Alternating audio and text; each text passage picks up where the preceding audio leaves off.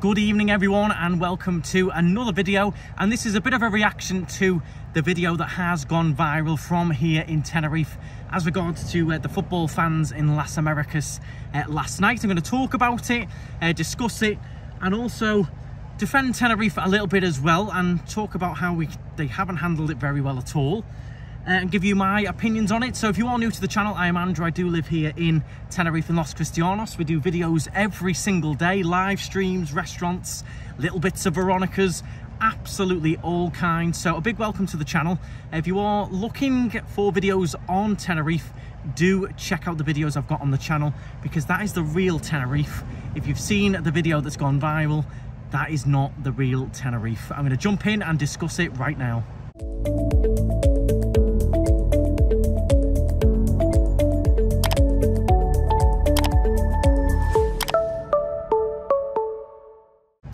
So unfortunately this video has gone viral. Many people sent it to me this morning. I've had many messages from lovely subscribers, even just normal friends back home have sent me links to the video, links to the news articles saying, are you okay? Things like that. And the problem is, people just see this video and they think that's Tenerife. Let me firstly start by saying that where the incident has happened with these football fans fighting down in Las Americas in Veronicas is very, very isolated. It's a very small part of a town in South Tenerife. It does not reflect the island and what it represents, what we've got here. So unfortunately, I believe these videos are going to do, it's a bit of damage to Tenerife, unfortunately, and their tourism industry, because people see these videos and think, oh, I'm not going there, look at that madness. So I'm going to start by going through one of the articles that has shown what has gone on and discussed it. I'm going to try and include some clips as well as I discuss the article that I'm going to read to you. So the title goes, England and Wales hooligans fight each other in terrifying Tenerife brawl featuring flying chairs, kicks and punches as others sit by and film the action. So a pretty detrimental title to start with. Mayhem ensued in Tenerife last night as England and Wales fans clashed in a violent brawl after thousands travelled to the Spanish resort to watch the World Cup.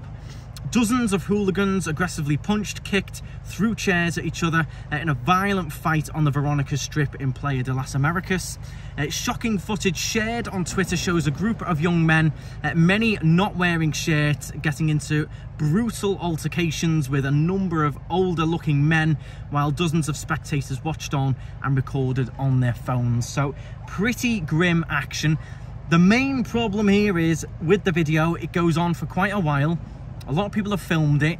The problem is there is zero police, zero security, and that's what has raised a lot of questions. Everyone is messaging me saying, where's the police presence? Why didn't the police go? I feel a little bit sorry for any of the bars in that area, the clubs, because they don't ask for this trouble. They want people to come, enjoy the football, have some beers, have some cocktails, have a bit of a dance and go home. But they do get dragged into all of this bad publicity. I go to a few of the bars on there sometimes on the channel. If you've watched for a while, you know we do. We sit and we have a little look down, and we know people get drunk and things, but they don't really ask for any of this. But unfortunately, with the modern day, with so many people filming it, it's a big worry, the fact that no police attended. There was no sort of authority there at all. It was just like a free-for-all. It was almost like they were left just to sort of fight it out.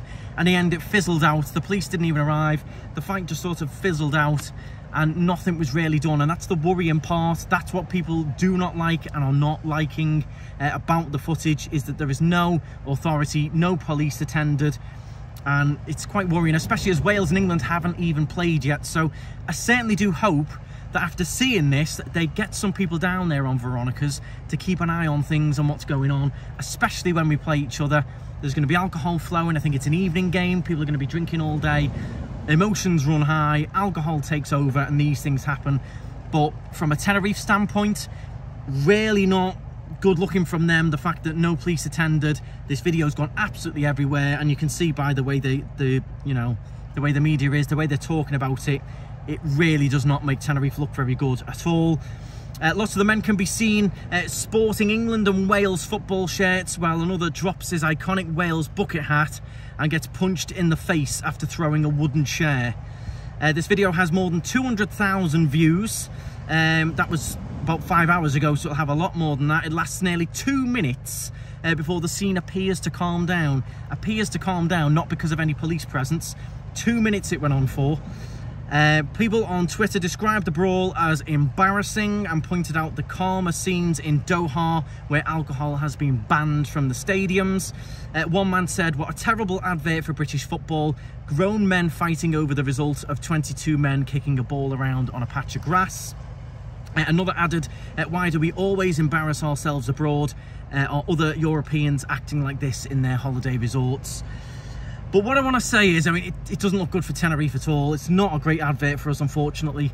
But I want to remind everyone, this is the real Tenerife right here. I'm stood on a little rock here filming a video.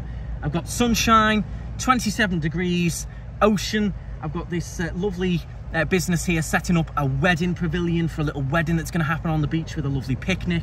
I've got kayaks out behind me. I've got someone doing on the paddleboard there. I've got boat trips, whale and dolphin excursions. Please do not see this video as Tenerife. It's a very small strip in town. It is, you know, it's a choice to go there. You know, it's an acquired taste. If you're into that, you're looking for it, there's a market for it, nightclubs and things. If you want to avoid this, you can. Don't feel like you're going to come on holiday and be dragged into things like this. If you choose to go down there, you can have a great time. As I said, there's great bars down there. Just at the moment, with all the football going on, you know, there was bound to be a little bit of trouble. But please, don't let it put you off coming to Tenerife. Don't be worried about people over in Tenerife. These are just tourists, you know, fighting out over alcohol and football results. It's not the best advert. It isn't great that the police didn't attend. Even if they just came in a couple of vans, would have looked a lot better on the video. I think the fact that they've just been left to do what they want to do is quite worrying. And anyone watching that who loves all this trouble and action will think, well, I can go down there. No police are going to turn up. I can, you know, have all these brawls and, you know, there's no authority down there. Nothing's going to happen. So it's not the best advert, unfortunately. I did hope it wasn't going to go as viral as it did, but it did, unfortunately. But I'm going to defend Tenerife a little bit. If you want to see the true Tenerife, go and look. I've got 800 videos on the channel. And there are loads of true Tenerife videos, live streams, restaurants, promenades. My family are over at the moment with my little baby nephew, and we're having a great time. Absolutely fantastic. We stayed away from Veronicas. We've stayed away from some of the busier bars that, you know, have the football on and people are going to be drinking like mad. We've avoided it all. We watched the England game in a restaurant. So you can stay away from it all, and please don't see this and think that's Tenerife, because it's really, really not. I'm sure a lot of you will help me out in the comments here and tell everyone how this little 2-minute video does not represent Tenerife. It's unfortunate. I do wish the police had maybe attended, and then people are messaging me saying, well, you know, if the Spanish were down there, if that was Spain fans fighting with England fans, the police would have been down there. I'm not going to get into any of that discussion. It was a shame the police didn't attend. I don't know why it took so long. There should always be some police fans down there. They know what it's like. They know what football fans are like. They knew it was going to happen. And I really do hope that they address the situation and get some police presence down there the next few nights, especially when the England and Wales game is on. I think they need to do that just to show that they're taking it serious, because you've got a seriously bad advert floating around for Tenerife right now.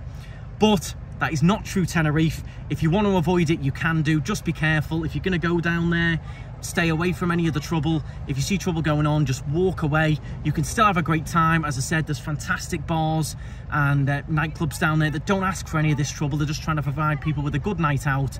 There's a market for it. People come for stag do's, hen do's and all of that. I've got nothing against any of that.